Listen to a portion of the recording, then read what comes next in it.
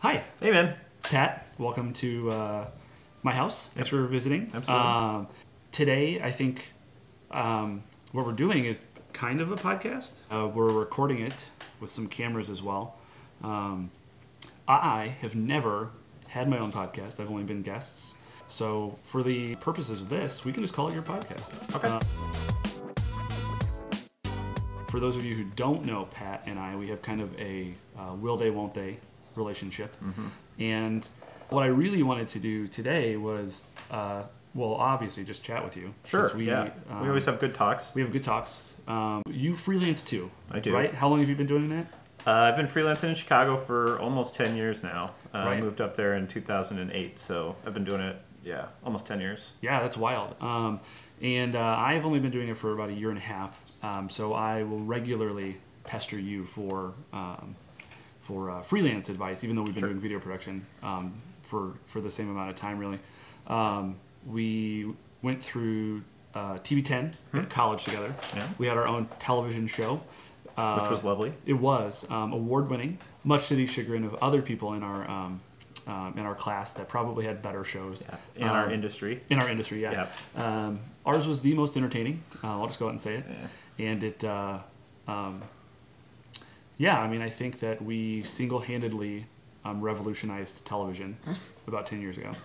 But all jokes aside, we've been doing this for a long time. We've had some TV shows together, or a TV show together, and we try to freelance together whenever we can. We went out to Seattle. We did a gig in Indiana. We've been to Ohio, been to Michigan, Ohio. Yeah, we've hit a bunch of states up. Yes, and we've done stuff in Illinois together. So we've got kind of the Midwest covered, and then the northwestern seaboard. Yeah, yep. Oddly enough.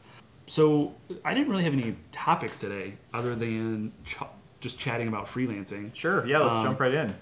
But one of the things that I'm always curious about is, and I did a recent YouTube video on this, is what to charge as a freelancer. Always hard. I know when both of us started out, we were just kind of like, what sounds good to my client? Peanuts, please. Yeah, and we would do free stuff constantly.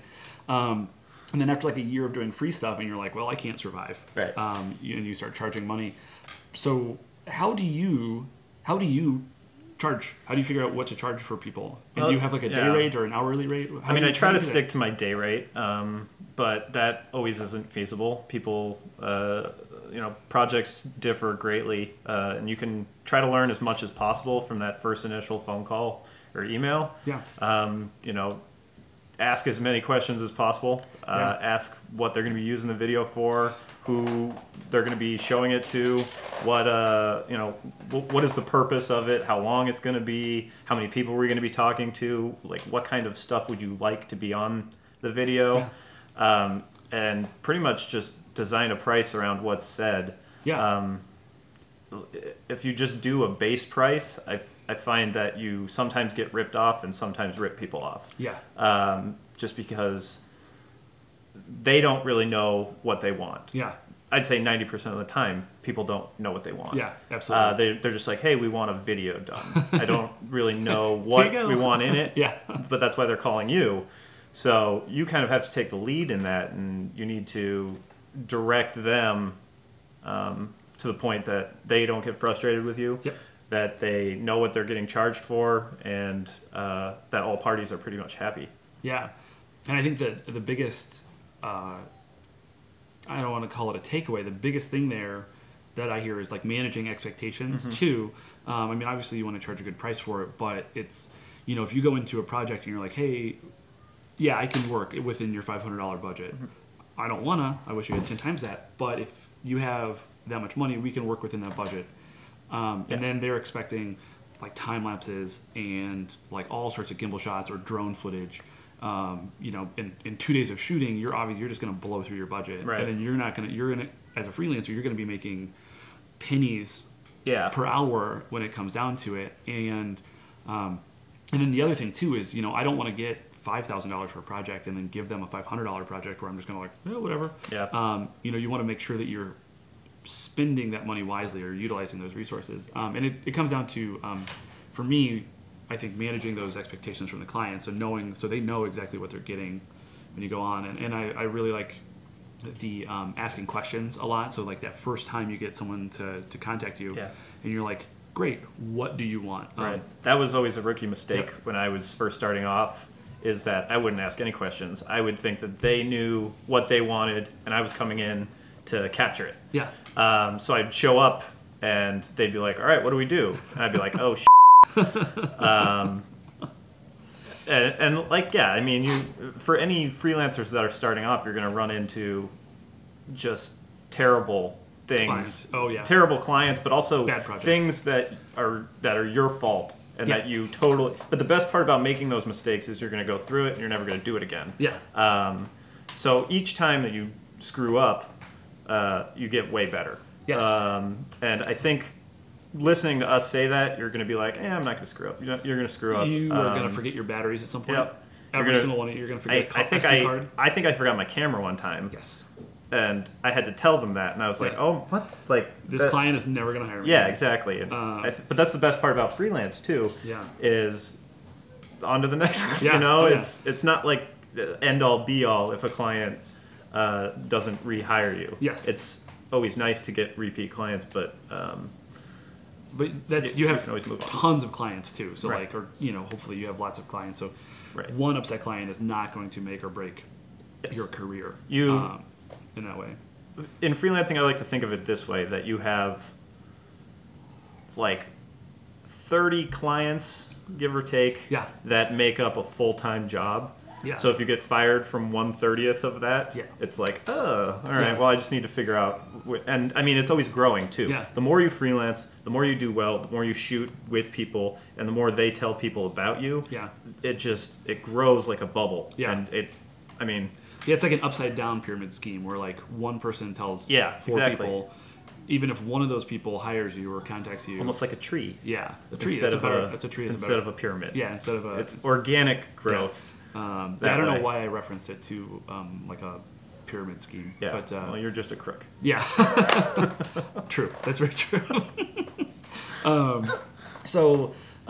Yeah, that's I share a lot of your sentiments. So I typically charge a day rate or a half day rate, and then I've got that broken down into an hourly rate. So if a client comes to me and they just want like an hour of footage from an event, Yeah. it doesn't make any sense for me to charge them my half day rate. Sure. To go to show for an hour and do it. Right. I mean, granted, But I don't want to you be. do- I don't want to be doing that 100 times a year because Right. You have to keep in mind that if you're booking a day for an hour, yes, then I that can't do day is anything else. completely booked. And if somebody comes along and wants to pay you your full day rate, then you have to go back and tell that client, Yeah. no, because you didn't book me for X a amount of substantial time. amount of time. Yeah. So I've had to deal with that also, where you have to follow the money because Yeah. we don't have salaries coming in. We have to piece it together. Yes. So money is Yeah, I the mean, thing we're that business owners. So I mean, yeah, you have to make a profit doing it. right, and so you also have to juggle multiple clients and let them know that Yeah, like, yes, you can book me for an hour. Yeah. I'll be there for an hour, but you have to let them know that if somebody comes along that's that has the day rate Yeah. stuff, then you're gonna be. and they can lock you in by doing that half day rate. Like Yeah. I never, if somebody books me for a half day, Yeah. that's concrete. Yeah, you're- if somebody comes along for a full day and my half day's booked, Yeah, you're it's still too bad. I'm yeah. doing the half day rate. Yeah. But if somebody only wants to pay me for an hour, Yeah. then I will definitely bump them, and Yeah. I'll let them know that if I get something, I have to bump you, just Yeah. because. Yeah. It's money, and Yeah, oh, yeah. that I mean, this industry, it's tough to make money in, and it's tough to keep yourself afloat. So Yeah, I actually saw a neat YouTube video recently where this guy was talking about how his rate structure is he's got his day rate and his minimum rate is a quarter of that day rate. So like if you want him to show up for anything, you're paying him. I think for the purposes of that example, it was like $1,000. Yeah. So $250 to get him out of bed and show up with gear. Sure. And then on top of that, he broke it down by in 10-hour or like a 10-hour day increment. So like his hourly rate was a little bit less, but if he only showed up for 2 hours, he still made his money worth, Right. which I think is great. yeah, I mean, it's to each their own, really. Like if you can figure out a good strategy that works for you, then stick to it. Yeah, but absolutely. I mean, I'm sure there are people listening that are like, oh no, I don't do it that way. Yeah. That's fine. I Yeah. mean, this is just how I've been doing it for 10 years. Yeah. And Oh, yeah. I'm sure I'm either missing out on money or making too much at some points. Yeah. Oh yeah. But that's just how I've been going, and it's been going well. So yeah, that's good. Freelancing rates for everyone are going to be different. Yeah. And it's probably the biggest question, or the most frequent question that I get asked, is about rates and how to figure out what you're going to charge. Yeah. And it's just different for everyone. And I think, the people that are actually still listening right now are either probably my mom or like... My mom. Yeah, your mom, Judy and Eleanor. Yeah. Or people that are actually trying to get some information out of this. Yeah. And it's a tough topic to discuss. I hate this side of the business. Like, I wish I had somebody to negotiate for me. Yeah.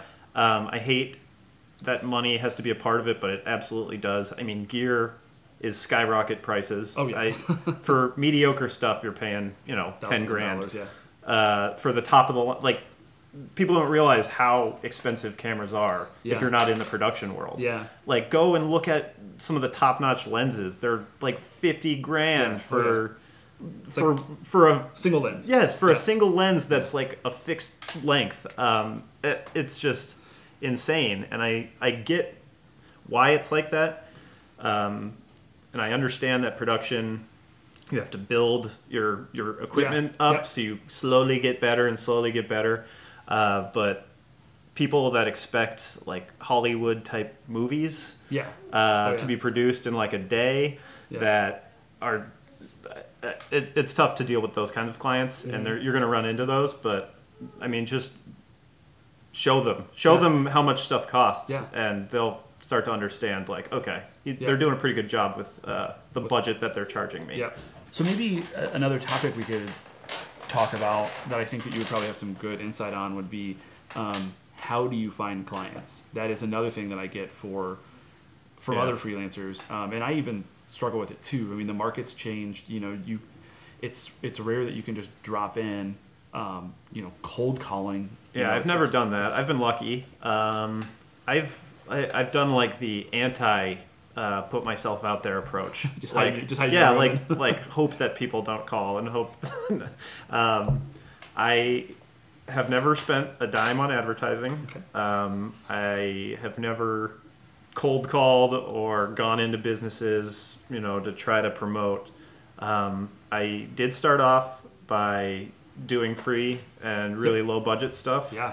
And that turned into a few clients. I answer Craigslist ads to begin. I'm trying to get away from that just because it seems like a little bit less of a budget. And it's like for every 100 that you email, you might get like one. Yeah. I have a script that I copy and paste. Sorry. So if it's just like casting a fishing line out there, if you cast 15 lines out, then one of them will bite. I do the same thing. Sorry if you've ever heard it from me on Craigslist, because it's it's just generic. But I mean, that's to be expected from Craigslist. It's not worth anything. It's not worth more of your time. But frankly. It's weird because it kind of is, because I have some big clients right now that I did meet on Craigslist for that first time, and they just wanted a small video, and then they knew that you did video, and then when they come into like a much bigger event or something, they're like, oh, let me give that guy a call back, and then it turns into something. So I wouldn't put Craigslist down, because Craigslist really, I think, is the starting point for people who don't know how to do a video. It's the starting point for people who don't know how to do a video, and for people that don't know how to get the clients. Yeah, for clients and so it's a great meeting place. For those two. I will say I did land my first international client that you helped me out with. I'm not sure if I'm allowed to even say them. I think we signed a non-disclosure agreement. Okay, so I'll just bleep out that name in post. Well, you can just say my first international client through Craigslist, and I mean, I have a couple of alerts set up. Trade secret of mine, I guess. So if I'm sitting here at home, if someone posts an ad that says I need a videographer or video done or commercial work, and there's several keywords that I use, and it'll send me an email, and I just click on that, get the email address that you send to it, which is like Craigslist dot whatever. And then I've got a big radius, so I've got these alerts set up in all towns within like a 2-hour driving radius or something, and then I just copy and paste that script. There's a little bit of information I input to make it more personal, so it's not just hey, hire me. Yeah. It's, hey, I'd love to hear more about your dance recital project or your your Instagram video project or whatever, right. and then I just send that off. That's another thing that I have. I've fished before where I will send out. I wonder what my competition is. Yep. So yes. I put out a Craigslist post that says, "Hey, I want something that I would be like the kind of ad that I would 100% respond to." Yes. I put out that ad to see what kind of responses I get. Yeah. Oh man, there are a lot of people that are just like, "I'll do it." Yeah. And then they put their number. Yeah. So I'm like steps above those people. Yeah. Like you got to include little bit about yourself. Yep. You have to include examples. Oh yeah, I have like 15 links I think I send plus my portfolio page. So I mean, there's like right there you have like 30 samples of my work. Right, exactly.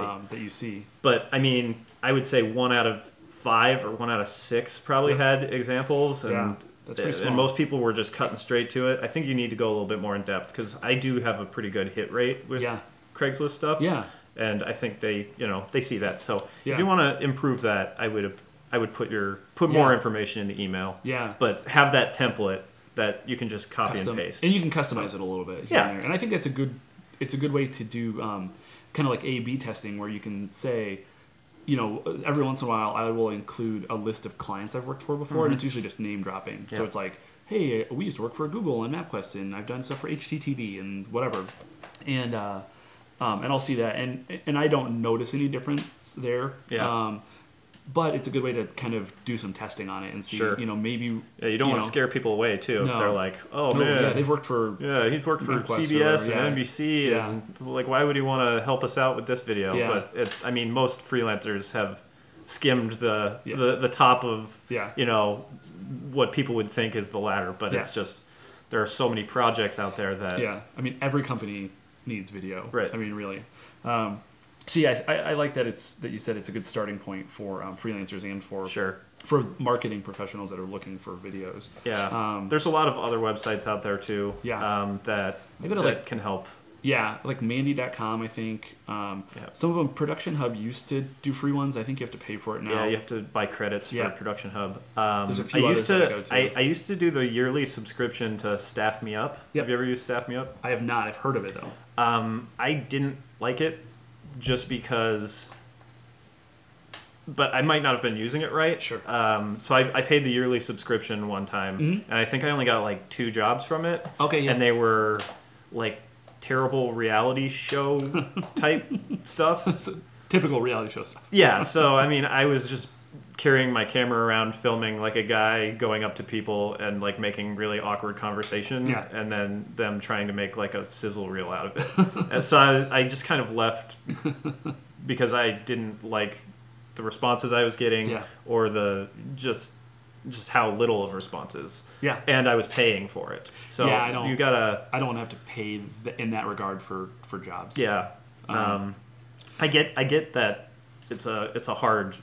Like for those companies, it's like, do we charge the person that's looking for the video, or do we charge the people that are going to try to be applying for the video? Yep. They have to be making money some way. So yeah, they're providing some sort of service. I don't. My way of finding clients is I just go to like every event in my hometown, and I just, for lack of a better term, like whore myself out. So like if I'm chatting with someone, they're probably going to ask a little bit about me, and I can tell them I do video production, but I make sure that everyone in town that I know that I talk to that has any say in the communication field, marketing field, maybe runs or owns their own business, or is just well connected, they knew that I do video production. So if someone goes, oh, we need a video for our upcoming fundraiser, they go, yeah, contact Adam.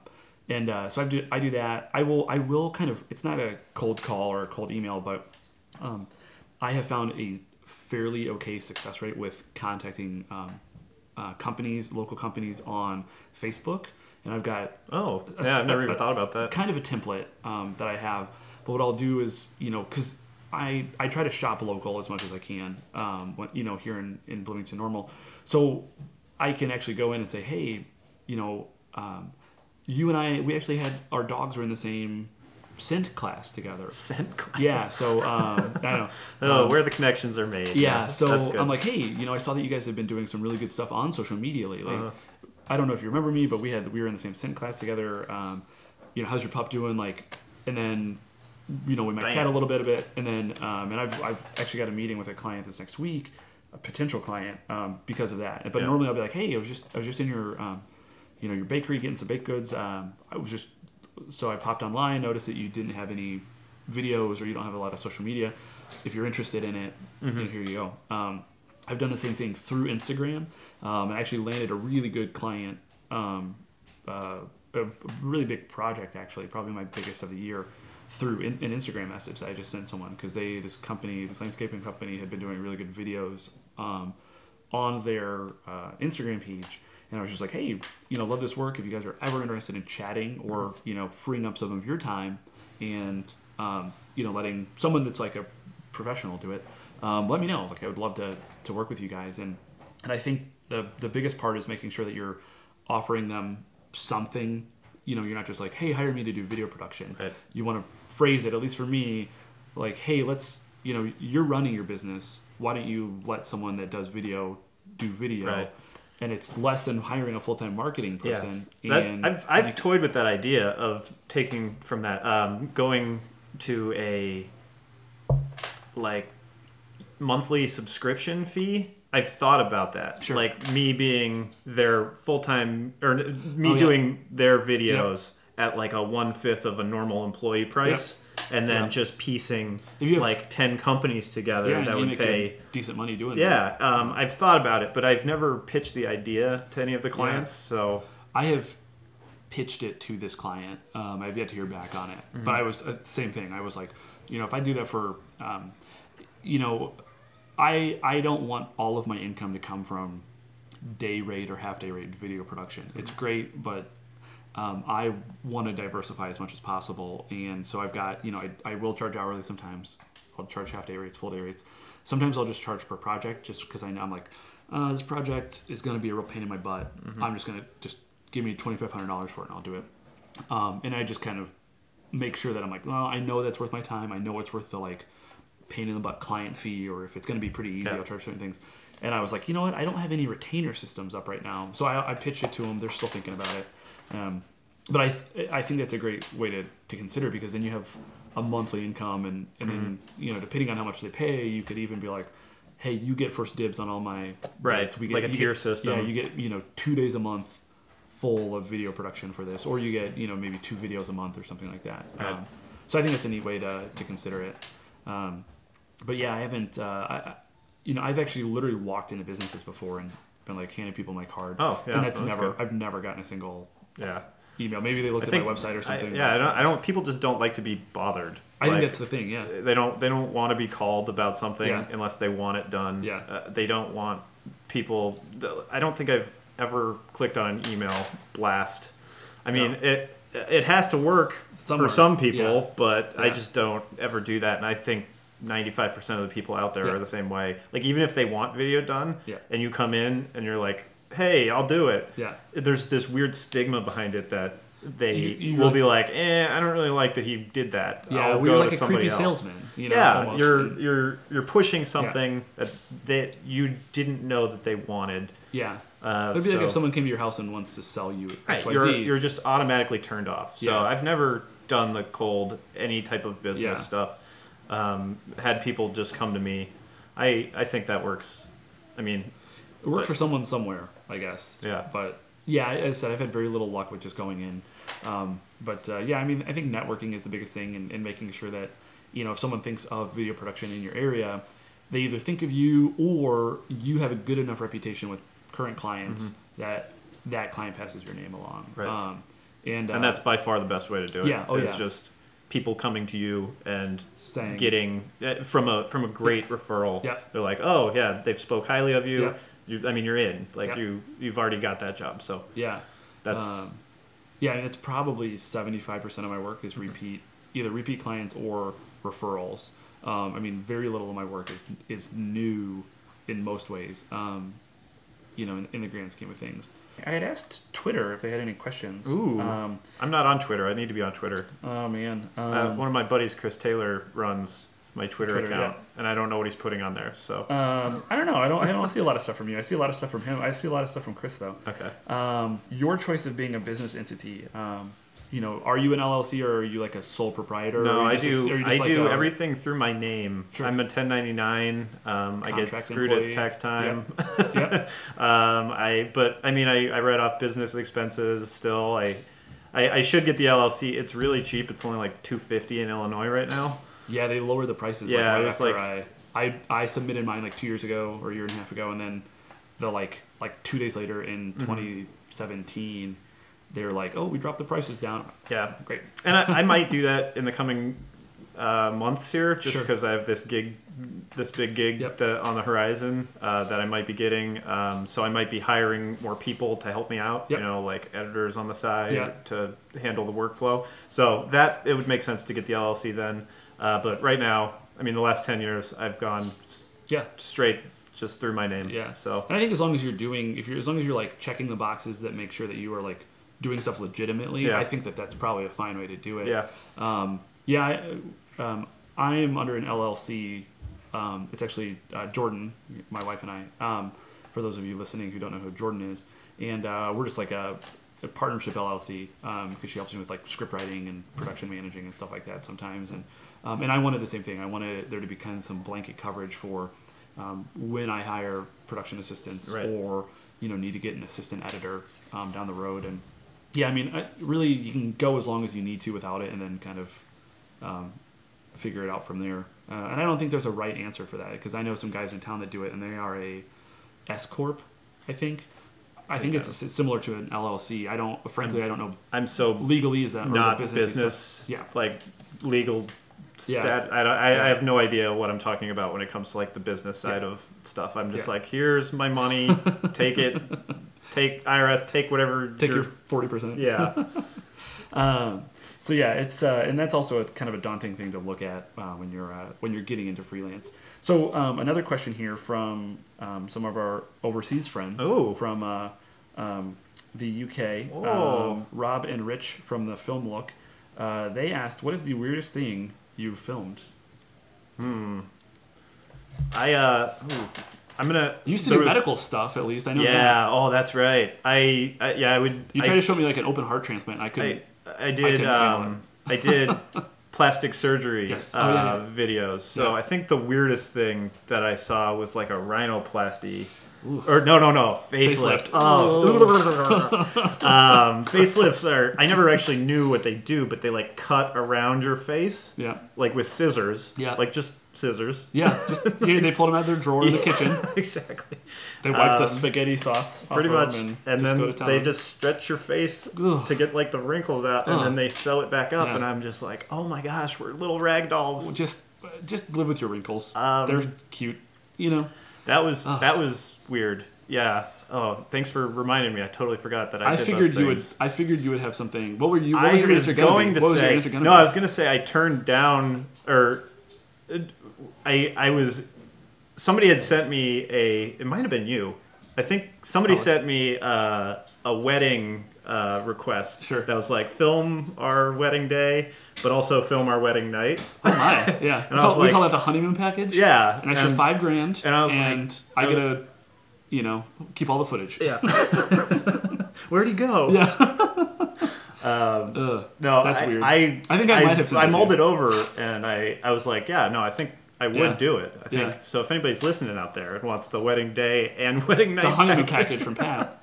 But other than that is kind of an odd request. I have a lot of cool stuff, but weird could be anything. What's the coolest thing you filmed then?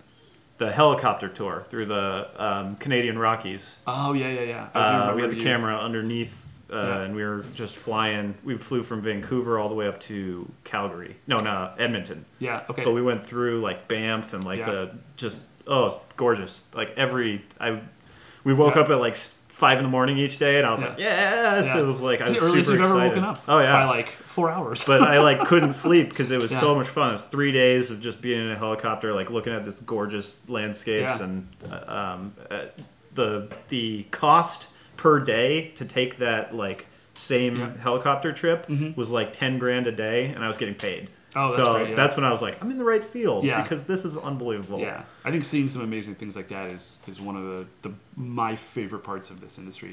Is that I get I have a natural curiosity for a lot of stuff, and I love traveling. And you travel extensively more than I do, but I just get to experience so many different things. I get to learn a lot of weird stuff that I never have any interest in. I never had any interest in knowing.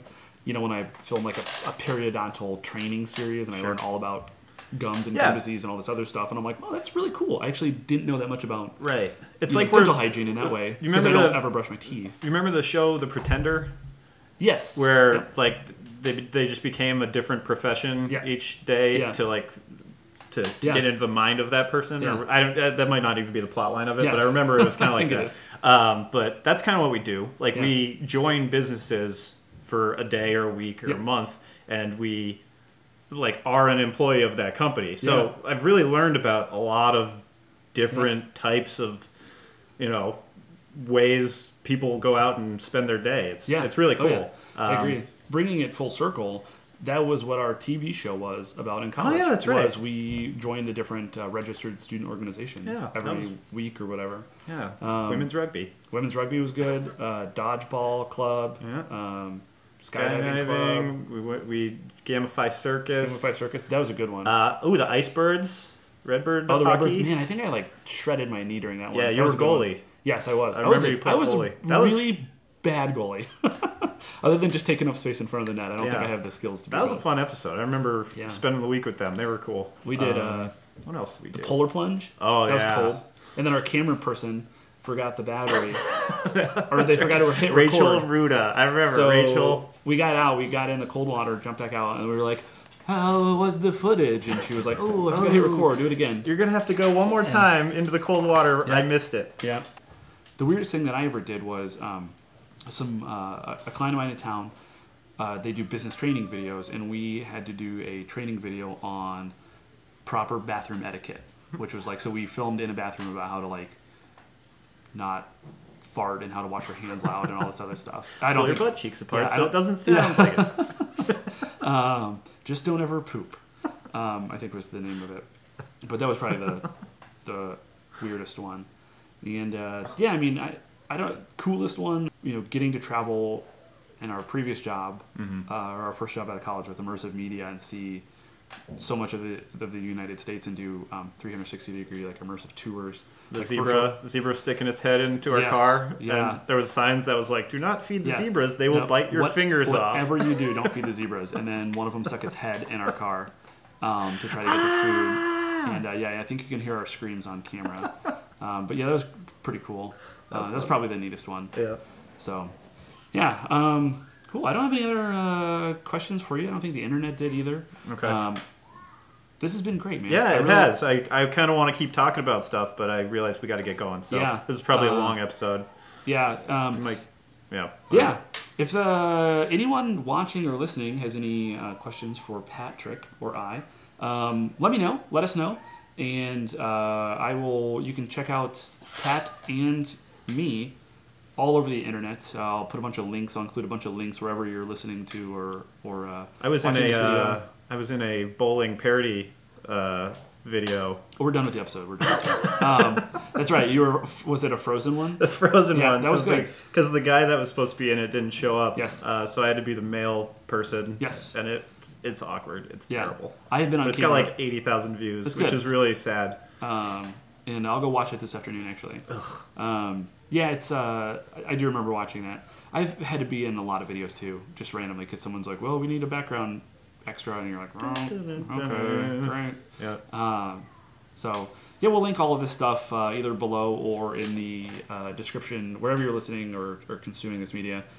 Pat, thank you. Yeah, for absolutely, visiting man. And this is great, it's man. It's always a pleasure talking with my boy Adam. Yep.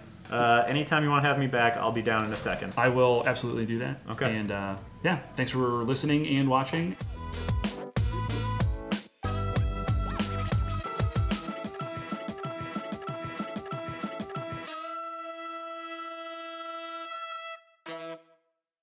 Cool. Maybe we'll call it the Always the Bridesmaid podcast, since I'm never the leader of these things. Rookie mistake. Stupid. I hate that. All right, good. I hate the blinking light.